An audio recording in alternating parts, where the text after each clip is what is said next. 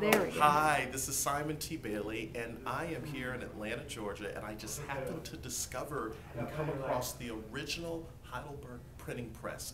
Back in the 1900s, when it was first introduced, it was the hottest thing on the market. And I mean, look at this. Is this not incredible?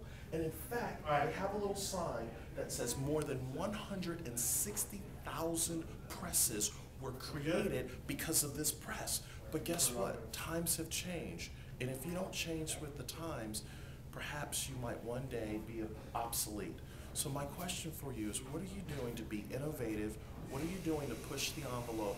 What are you doing to become the Heidelberg printing press of your industry, of your market? Now's the time to go for it. This is Simon T. Bailey reminding you that you are absolutely, positively brilliant. Why? Because Simon says so.